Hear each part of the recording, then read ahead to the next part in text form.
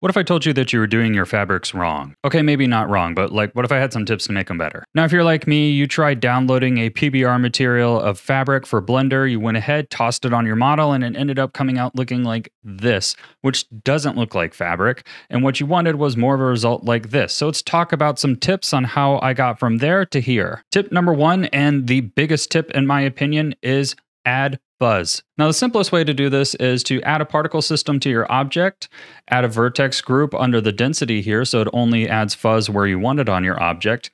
Go ahead, turn on simple children, then turn on the kink to curl or spiral, and then go ahead and turn the length way down and turn the particles up until you get a result you're happy with.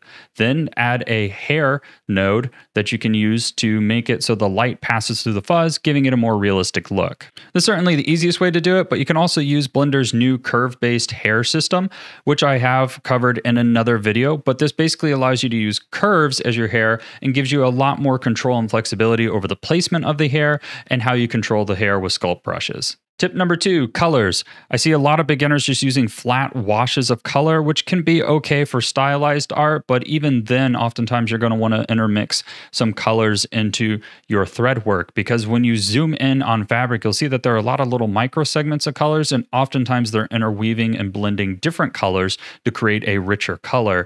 And by doing this in your 3D renders, you can also yield a more realistic result. Now, tip number three may seem obvious to some. However, this is actually something that I struggled with when I was beginning in Blender, and that's that your model needs to represent fabric and its topology. So if we go ahead and just toss a fabric material on a sphere here, we know that's a fabric material, but if we come in here and we add some cloth wrinkles or maybe some indents, you can see how it begins to read much more realistically as fabric. And this is a mistake I see a lot of beginners making, especially like when I did my clay tutorial, is that they'll take the clay material and they'll just toss it on their objects that don't have a clay shape.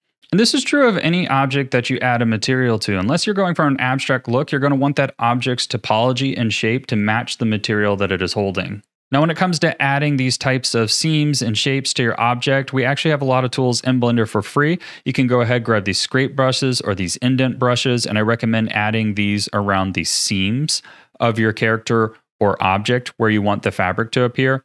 There's also the amazing cloth sim brush for adding wrinkles. And then there's actually a lot of asset packs online you can buy, even on Blender Market, where you can add fabric wrinkles and things quite easily.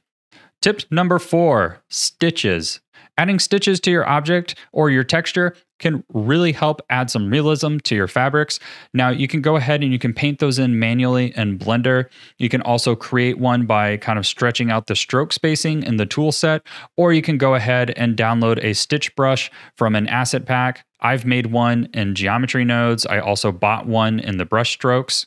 And some other softwares like Substance Painter, for example, have this built in. So hopefully we can see more of these tools coming to Blender in the future.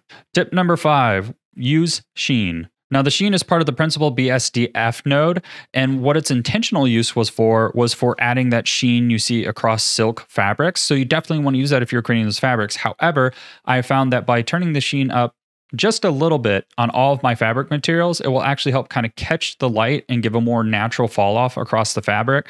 Now, it's not technically physically accurate. However, with a more hyper real sense, I found that it reads better as fabric in the final render. Those are some of my tips for improving your fabric renders. So if you want to check out my asset pack, I actually have a lot of fabric options in there, plus many others, over 100 assets. Thank you for watching, and tag me at Southern Shoddy on Instagram, TikTok, Twitter, so I can see what you're creating from these tutorials.